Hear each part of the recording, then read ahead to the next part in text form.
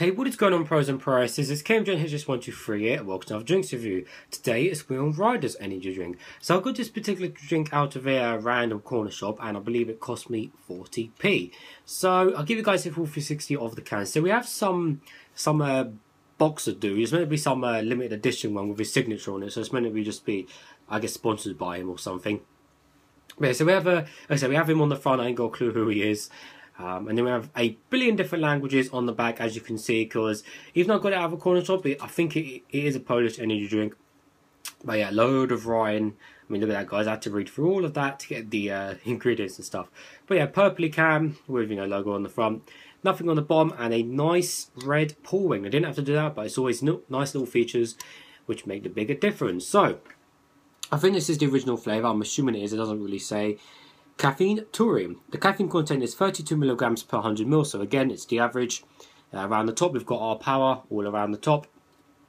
Now, after reading these loads of writing, it says, food stuff intended for particular nutritional use for people exposed to strenuous physical effort.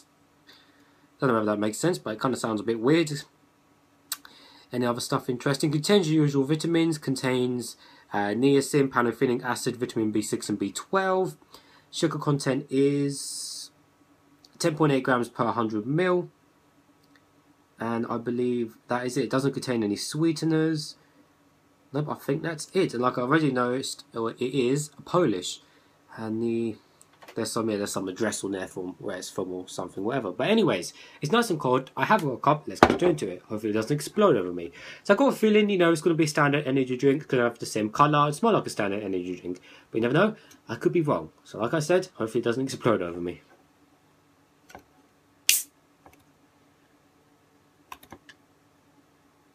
Oh, blimey.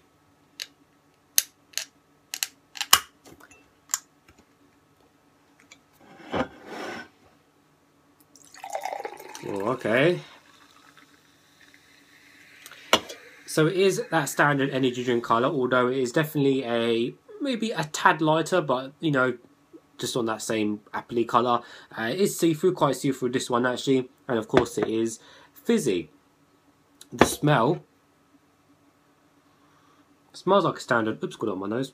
Smells like a standard energy drink. Nevertheless, guys, let's taste some.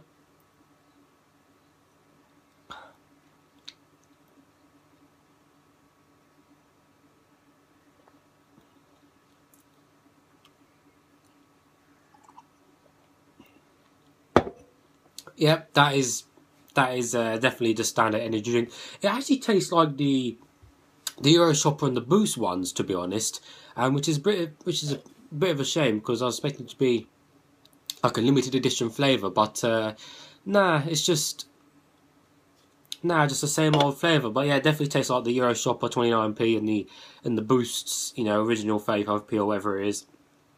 Nothing else to say about that. It's probably got the same. If I'd done a blind test, I probably couldn't tell the difference. Yeah.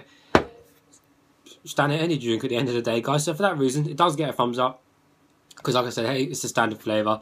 But yeah, so thanks for watching, guys. I'll see you all later.